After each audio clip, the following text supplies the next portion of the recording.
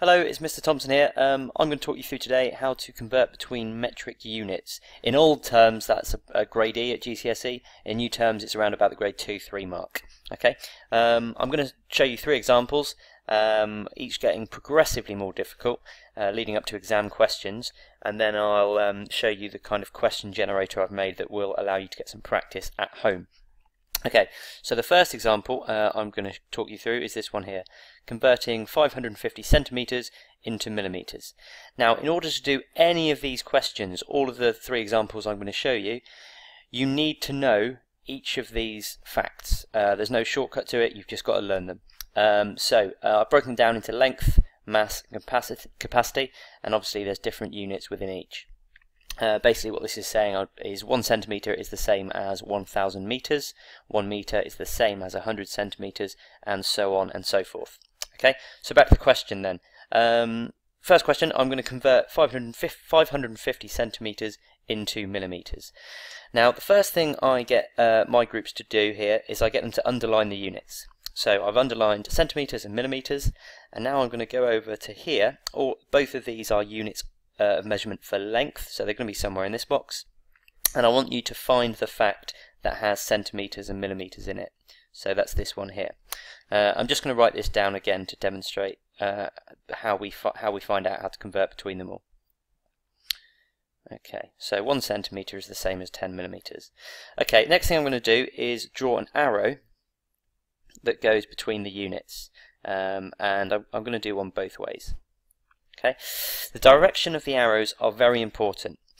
The question asked us to go from centimeters into millimeters, so I'm looking for the arrow that goes from centimeters to millimeters, which is this one here. Now, as you can see, 1 goes into 10 times, so to get from 1 to 10, I'm simply multiplying by 10, and then to go the other way, if I'm going from millimeters into centimeters, I'm doing the opposite, which is simply to divide by 10. Okay? Now you can use this to convert any value for centimeters into millimeters and vice versa. Okay, so you can actually just ignore the fact now. So now we've just got centimeters into millimeters. Okay, so writing out the question again, I want to convert 550 centimeters, and I want to convert that into something millimeters. Okay, so as this little diagram we've just done shows, to go from centimeters into millimeters, all I have to do is multiply that by 10. Okay, 5,500 multiplied by 10 gives me 5,500 millimeters. In an exam, sometimes they will have put the units in the little answer box for you. If they haven't, you have to make sure you include them, because if you don't, you're not going to get all of the marks that are available for that question. And this is our answer, 5,500 millimeters. That's all there is to that one. So if we try a second example, this one says convert 4 million grams into tons. So looking at this question, same as before, we're going to underline the two units that are in the question, grams into tons. Both of these are units of mass, so under this box here we're looking for a fact that has both grams and tons in it. As you can see though, both of them have kilograms in. This one has tons and that one has grams. There is no fact there that has both grams and kilograms, grams and tons in. So there's an extra step to this question. The first thing we're going to do is this 4 million grams, we're going to convert that, because we've been given grams and we want to go into tons, we're going to convert the grams into kilograms first. Okay, so the fact I'm going to use to start with is 1 kilogram is the same as 1,000 grams. Okay, so if I'm going this way, just like last time, this time I'm timesing by 1,000, and to go the other way, I'm simply dividing by 1,000. Okay, so the first thing, 4 million, 1, 2, 3, 4, 5, 6, we want to convert that into kilograms. Using my fact over here, all I'm going to do is to go from grams into kilograms, we're dividing by 1,000. So 4 million divided by 1,000 gives me 4,000 kilograms. Okay, now we're nearly done. The last thing we're going to do, that's step 1 if you like. And the second step, Now over here, look, sorry, I should have put the units in here. That's grams to kilograms. Over here, look, I've now got my answer in kilograms, but I want to convert that into tons. So instead of writing 4 million, I'm now going to write 4,000 kilograms, and I want to convert that into tons. Okay, so this time we're going to use a different fact. In fact, let's do the rest of this question in a different colour. I'm now going from kilograms into tons, and you can see now, if I underline my 2 units, there is a fact with those 2 in there. So 1 ton is the same as 1,000 kilograms. Again, if I'm going from tons into kilograms, I'm timesing by 1,000. 1 times 1,000 gives me 1,000. And then the opposite of true is true if I'm going the other way. Okay, so kilograms into tons, kilograms into tons, we're dividing by 1,000. 4,000 divided by 1,000 gives me 4 tons. So a little bit of extra work for that question, but 4,000 grams into tons would simply be 4, and again, remember your units, that's going to be tons. Okay, let's have a look at the next example. Okay, so this is my final example, and this one is quite typical of an exam style question. There are a couple of steps here. Okay, so what we're going to do is, again, read through the question first. A wall is 30 kilometers long, a slab is 9.6 meters long. What I should have said is that all the slabs used are the same length. How many slabs are needed to build the wall? Okay, so these wordy questions do tend to catch a few people out. The first thing you want to notice with this question is that both the measurement of the wall and the slabs are given in different units. They need to be in the same unit for you to be able to answer these questions. It doesn't matter if you convert them both into kilometers. So for example, the slab into the length of the slab rather than meters, represent it in kilometers, or if you do the opposite with the length of the wall.